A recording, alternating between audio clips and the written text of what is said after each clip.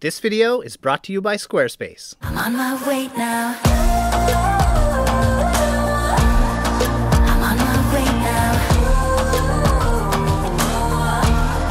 I'm on my way now. Welcome back to Sint Maarten, everyone. As you can probably tell, we're absolutely loving this island. We've been here for close to a week now, but today we might have found our favorite location. Yeah, we are in Grand Cass and staying at the Grand Cass Beach Club. This place is absolutely incredible and we cannot wait to show you around. So a lot of you guys have been wondering, how expensive is this island in general? You know, the Caribbean islands are usually quite pricey. So I think a lot of you guys are wondering, where does this fit into that aspect? So today we're going to be talking about all sorts of costs, from accommodations to food to different tours that you can take and how expensive those will be, so you'll get some idea of how much things will cost. First off, let's talk about the setting here. This place is absolutely gorgeous. You have this beautiful hotel on what I would say is one of the most spectacular beaches we've seen on this island. The color of the water here is so amazing. You guys, we are in literal paradise right now, and we're super excited as always. If you guys are excited, just hit the like button because that'll help us out, but there's so much to see at this place. So at the hotel here, there's this really cool walkway that you can kind of circle around to the other side. Yeah, there's another side with a beach. There's also a restaurant here as well. There's a whole bunch of amenities here. We're gonna try to cover them all today. But one of the things we really like about this kind of look-off area is you get, let's see if I can get this in the shot. Okay, there's like loungers everywhere. I know, I love the setup here. It's basically so many different spots with loungers that you're never not going to be able to find a spot. It's not like a place where you have to get up at 6 a.m. and reserve. You can just come and relax. Another thing that I love about this place is they actually include like non-motorized water sports. So you get snorkel gear, they have like paddle boards. But speaking of snorkeling, you can actually snorkel around here. We were told there are turtles and fish. Sounds amazing. I wish we had time to do that today, but we're filming this video. We're just coming across some other chairs right now, and this is the view they have. This is the place to be, I think. This is amazing. Can you imagine just sitting here all day, looking at that water, beautiful color, all those boats out there. I love this place. Can I stay forever? So when you actually come around the corner here, I should say the other corner, on the other side you come across the restaurant. Yeah, so it's called Sunset Cafe. They do have breakfast, lunch, and dinner, and outside guests can come as well. So if you're not staying here, you can come have this amazing place to eat, and it's called Sunset Cafe for a reason. I think there's amazing sunsets from here as well. And speaking of amazing things, look at that beach over there. Yeah, so believe it or not, when you're staying here, you get two beaches, Grand Cass on one side, which we already saw, and then over here is Petite Plage, two beaches. We've just made our way over to the pool now, and this might be even better than the beaches. Depends if you're a pool person or a beach person. So this pool has zero entry on one side, and what's kind of neat is we're up higher and it almost looks like it blends in with the ocean. I think through the lens it might look like that if the water's the same color. But you guys, you got two amazing beaches and one pool. What would you pick? I absolutely love how many stations there are to sit at here. This place just keeps getting better. Now we're on the beach. Yeah, I could easily come and spend ages here, but let's talk a little bit about costs, because obviously that's what we're going to be discussing today, is what to expect for costs here and affordability of Sint Maarten. Accommodations are all over the place. In general, you're not going to find anything that's super budget. If you are a backpacker and you usually stay in Southeast Asia for $10 a night, not gonna happen here. You can probably find a very budget accommodation in a little apartment or a little studio for maybe $100 a night. Maybe you might be able to get a little bit below that, but don't expect anything super cheap. A hotel like this one starts at $200 per night in the low season and goes up from there. Obviously, it's February, it's more expensive than that, but if you're coming in the summertime, you can expect to pay that. Yeah, to me, this is totally worth it. I mean, this is almost like a private beach in a way. And this hotel has so many amenities that we haven't even talked about yet. Obviously, you get two beaches, a pool, there is a gym, there's a whole bunch of other stuff. They even have like free laundry services. They have yoga classes, they have like a Tuesday night get-together thing with all the staff and everyone that's staying here. It's a really incredible place, and I'd love to come back here and spend a significant amount of time. The sheer amount of yachts on this island should be a good indicator of the cost. So just expect that you are going to pay a little more, like Anna said, but you can find some lower price accommodations. But back to the yachts for a second. I think this is the most amount of yachts we've ever seen on one island, and this is just a sliver of them right here in Sint Maarten. We've been around to so many different countries now, and we've seen many yachts, and like Croatia is a big yacht country for sure, but This one, I don't know, you guys, this might be the most amount of yachts we've ever seen. We're just in front of the buildings where the rooms are, and check out, again, amazing views all over the place and loads of loungers, like we said. You're not gonna not be able to find a spot. We were actually about to show you our room, but it's just getting cleaned right now.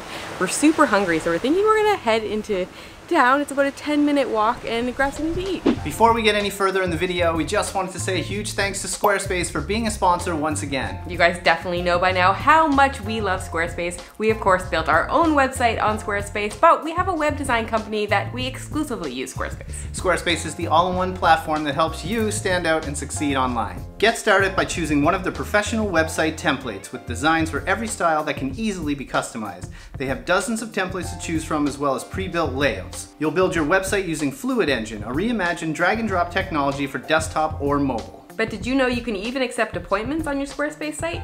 You can offer online or in-person private sessions, group classes, as well as workshops. Are you ready to build your own website? Head to squarespace.com for a free trial, and when you're ready to launch, head to squarespace.com/delightfultravelers for 10% off your first purchase of a website or domain name. And of course, a huge thank you to Squarespace for sponsoring this video and supporting creators like us. All right, back to the vlog. Anna did say we're walking into town, but we actually do have a rental car here. Now this is just a very small one. I think it's called a Chevy Premier, but you're gonna need a car if you're on this island. It's an absolute must. I wouldn't say public transportation's great. There's taxis, of course, but you're gonna need a car, absolutely. It's about 50 euros for a day for this guy. I think we rented it for about 5 days, and so far it's been coming in super handy. Just know that if you're coming here, make sure to get like a little car like this. It's perfect to zip around in. If you don't want to rent a car and drive yourself, taxis are definitely an option. We haven't been doing that since we do have the car, but we asked the front desk here how much costs are for taxis, and they said it's about $15 to get into Marigot, which is, I think, about a 20-minute drive. Yeah, but only 20 bucks to get to Phillipsburg. Yeah, which is quite far. It's on the other side of the island, so I'd say taxis aren't too unaffordable. I don't know how much they are for short distances, like if you were staying in Marigot and just needed to go up the road.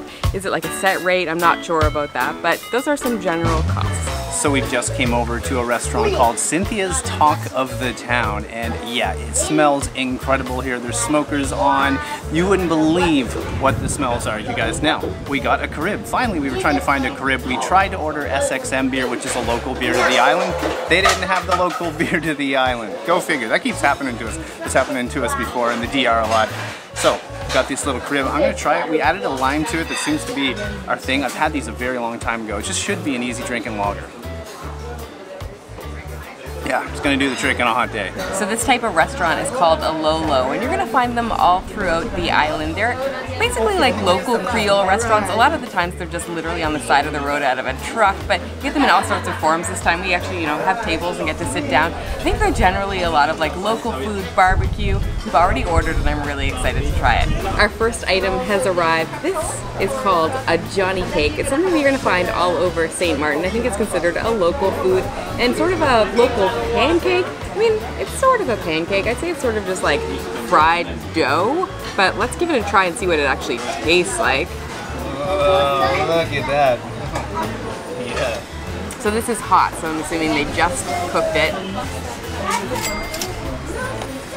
Yeah, it is basically fried dough. This reminds me, if you were at home in Canada, of something like a beaver tail without anything on it. Beaver tails in Canada, you can add all sorts of like things like Nutella. This is just basically fried dough that you get at a carnival somewhere. It's yummy. Kind of simple, but yummy. We also got another mountain of food, you guys. Oh my god. We might have outdone ourselves here. So, you're gonna see some coleslaw. You see some rice and beans over here. We got some ribs. Look at these ribs. Oh my god. And we got chicken. And this was just one plate. We're gonna share it. I think it was just a little over $10. We'll make sure to put the price on the screen, don't worry, but this is a lot of food. Like, it's a lot of food for the price we just paid, you guys. I'm just gonna go right in. I got some of the ribs here. They're hot to the touch. Oh my god, they smell so good. It's something I love about being in the Caribbean and just having barbecue food. Mmm. Oh yeah. Mm-hmm. Oh yeah. We ordered right today. The thing about this place is you're walking up the street, there's all this anticipation because you can smell it, and now I get to taste it. This is cooked perfectly. How on earth they do this? It's seasoned ever so nicely, little charred marks, nice and brown. Let me get another bite. Oh yeah, I think I'm just gonna eat the ribs. I'm not gonna save Anna any. Let's give this chicken a go. I think Trevor already said this, but we got a combo plate that has both ribs and chicken. It smells amazing. Yeah, that chicken is cooked perfectly as well. Nicely seasoned, but nothing overpowering. We got some hot sauce on the side. I haven't tried it yet, but we were just warned that it'll probably be extremely, extremely spicy, but I'm gonna definitely try that with it. But the chicken itself cooked really, really nicely.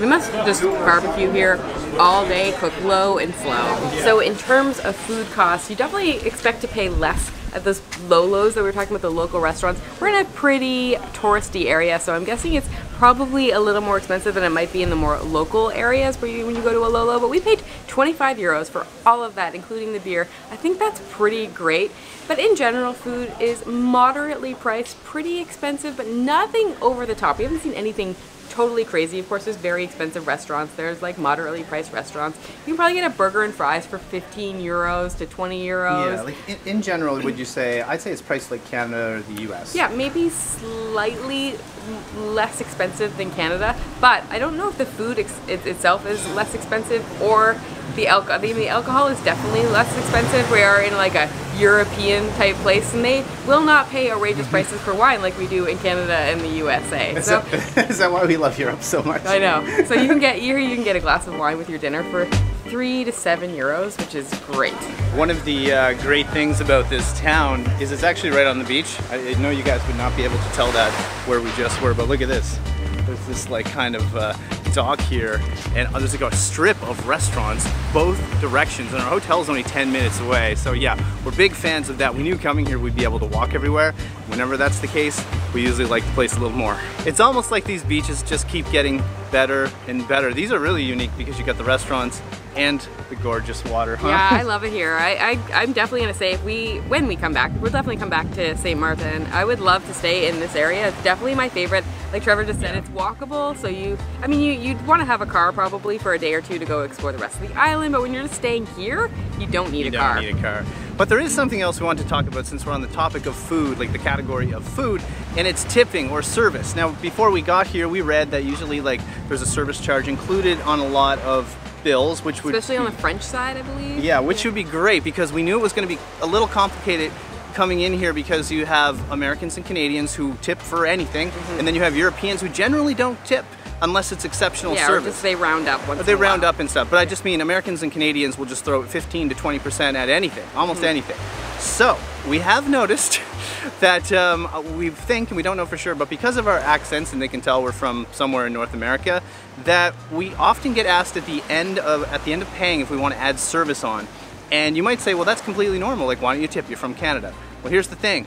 We were sitting by lots of other tables so far who some are Europeans, some are locals, and they don't get the same question asked. Yeah, at least we don't think. We've been actually purposely trying to overhear the conversations to see if they're asking them, do you want to add a tip on? Do you want to add a tip? And we don't think they're asking the locals and the Europeans, but they're asking the Canadians and Americans, which we don't agree with. Oh, I don't agree with that at all. That's like just singling out like two countries just because they tip.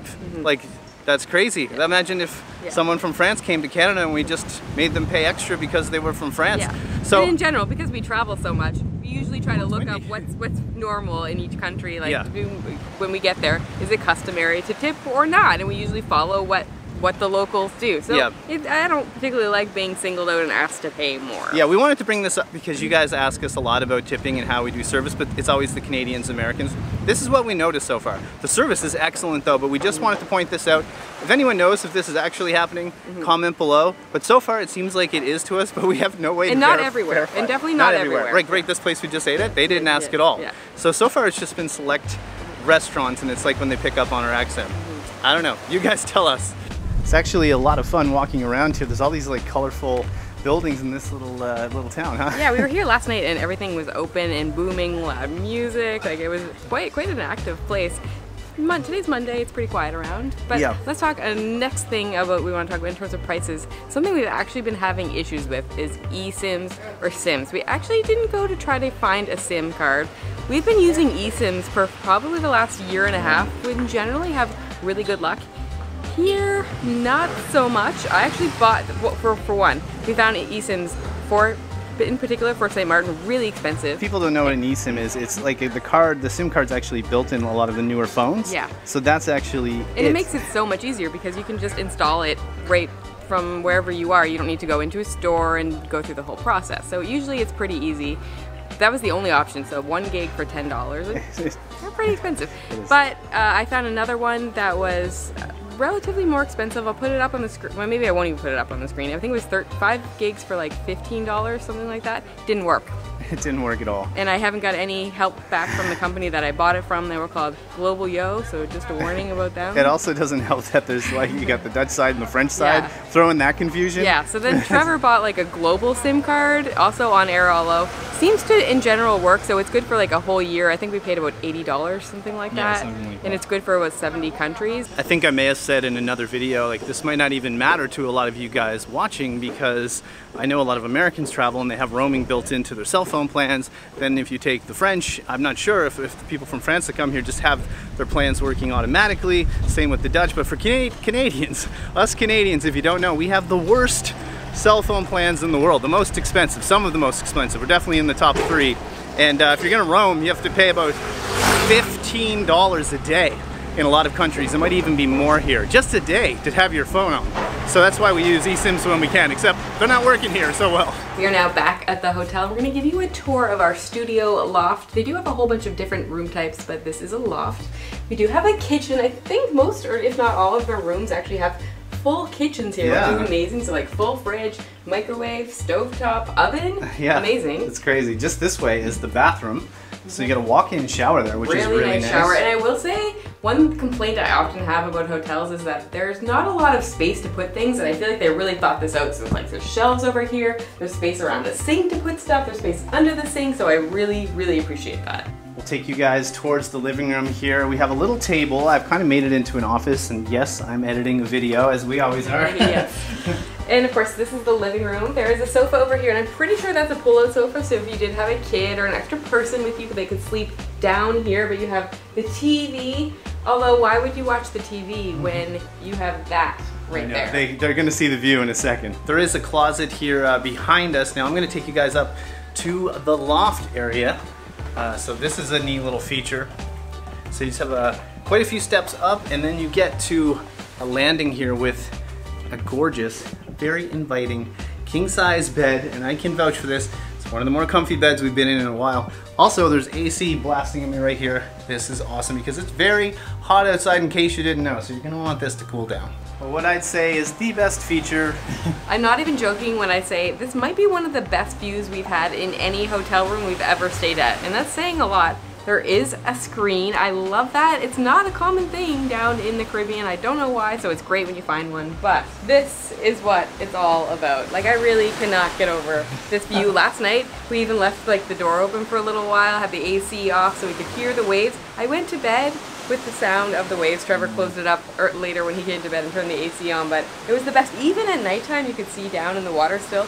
At midnight, looked crystal clear. I know, this is crazy. Just to give you guys like some directions, or just basically where we were earlier, we started over there, and the pool's on top of that little, what do we call that? Like a peninsula? A hill? A hill peninsula? Yeah, that's where the walkway is, and on the other side, there's the other beach. So yeah, you can't go wrong here. So the nice thing about staying here is you do have this kitchen that we showed you earlier. So if you want to do some cooking and save some money, you can absolutely do so. There's actually a grocery store right up the road. We did go there and managed to take some notes on some prices. Of course, we don't have prices on every single thing in the grocery store, but there's some things that we thought we'd list off to give you guys a better idea on the costs here. So wine you can get for about €5 and up. Pringles, €3. Heineken, an 8-pack, €5. Local French bread is €2. Cereal is €3. A bag of rice, €3. Tomato sauce is about €2.50. Pasta, €1.50. Fish, somewhere around €18. Steak, €5 to €10. And frozen pizza, €4. So hopefully that gives you kind of a rough idea of the cost, at least for groceries here on the island. If you're coming to this island, you're probably gonna want to do some tours. Unfortunately, we just didn't have enough time, but we'll definitely be back to St. Martin and doing lots more things sometime in the future. But I did get some prices for you if you are interested in going on some tours. There is a tour desk right here at this amazing hotel, so you can book directly through here. But I looked them up online just to see, you know, a general price of tours in the area. So one thing you might want to do is go on a catamaran, go snorkeling, have lunch. That's about $139 to $150 for a day. There's $100 for a guided ATV tour around the island. That sounds like a lot of fun. And $85 for a sunset dinner tour. That sounds fun too. And these are dollars, not euros. These were in dollars, yeah. Interesting. I just looked it up online, so it was from like Via Tour. I'll put some links down below if you guys want to book something. Yeah, it's cool. You can see people back there now working on some tours. And here's the, I think, kayaks. Yeah. We mentioned that earlier in the video that you can kind of take them out. Included here. That's amazing. Everything's included here. Look, and if I pivot this way, like there's the restaurant, there's the beach in this place, huh? I know. Well, it's time we enjoy some pina coladas. Believe it or not, this is the first time we're having pina coladas in a very, very long time. Maybe the first since we've been here. It's definitely the first since we've been here. You guys might, some of you will know this, we live in the Dominican Republic. I never order a pina colada, and I love them. I don't know why I don't. So we're in paradise. What better drink to have? Sitting back at our chair, which is waiting for us to wrap up this video. I know. So this is our last video in Sint Maarten. It's not our last video of our Caribbean island adventures. Yeah. Next up, we're going to Anguilla. So that's going to be a whole other vibe. We can't wait to show you guys. But first, what's our overall thoughts on Sint Maarten? I actually liked it way more than I thought. I feel like some of the Caribbean islands, like for instance, like Turks and Caicos was probably the last one we were to. It's an absolutely gorgeous place, but it didn't have a whole lot of like culture to it, where here, it's really interesting. Turks miss the character for me. I mean, the beaches are gorgeous, don't get me wrong, but this place is a little bit different. I love that you have the Dutch side, you have the French side, of course you have locals as well. Yeah, like the Creole natives. The food, everything is mixed together. Yeah. The beaches, like, hello, look where we're at. May I remind you, we're standing on one of the most beautiful beaches I've ever seen in the Caribbean. This place has it all, and hopefully you found the video helpful with the costs today. Like maybe now you have a better idea of what it's gonna cost before you get here, huh? Yes, and if you haven't watched our other two videos, definitely go back and do that, because we went to different areas, did some different things, and if you are coming here, you might want to check them out. Yes, absolutely. Now, if you got this far in the video, it's Trevor and Anna, Delightful Travelers. Click on the subscribe button, leave us a comment, heck, share the video, hit like, let us know what you guys thought about the video today. But we are definitely going to put our feet up at this point. We've been, I think, working a little too hard. It's time we go in the water for once. Yeah, for sure. We haven't even swam yet while we've been here, but we do want to say a huge thank you to Grand Cast Beach Club for having us here and allowing us to be here and show this gorgeous place off. Okay, enough talking. Time to drink some pina colada. And also there is, of course, a link in the description if you guys want to come stay here yourselves, which you should. Yeah, make sure to do that. It's just right below the video area. But now, for real, we're going to put our feet up and drink that pina colada. All right, guys, that's it. From Sint Maarten, wishing you delightful travels. See you soon.